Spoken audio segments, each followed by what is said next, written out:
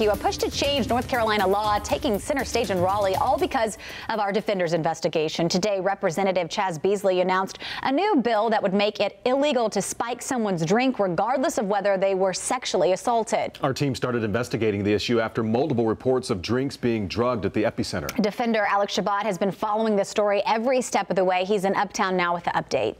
Well, it all started here at the Epicenter after a woman said her drink was spiked, and we were surprised to find there was no clear law against it.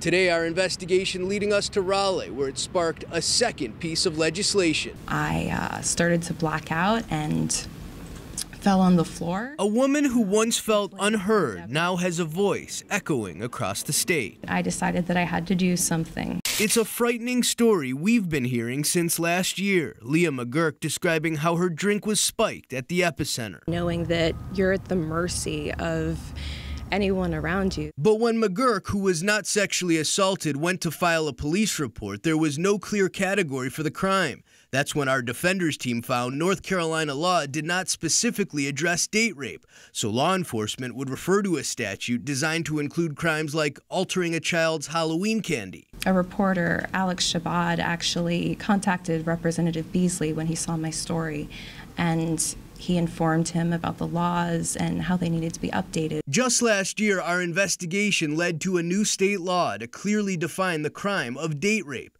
And fast forward to today, it's sparking another major legislative push. And I am honored today to introduce House Bill 393. At this news conference in Raleigh, State Representative Chaz Beasley announcing a new bill. It would make spiking someone's drink a felony, regardless of whether the victim is sexually assaulted. Right now, we have a statute that makes drugging or adding some sort of foreign substance to someone's food illegal, and this expands that to make sure that drinks are also included. It leaves you feeling like you're in no man's land as a victim, and like the law isn't actually there to protect you.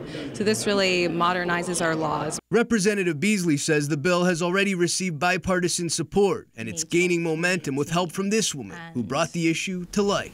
I'm very glad that something good is coming from this. And we will follow this new bill as it works its way through the state legislature and bring you updates every step of the way. For now, I'm in Uptown, Alex Shabbat, NBC Charlotte.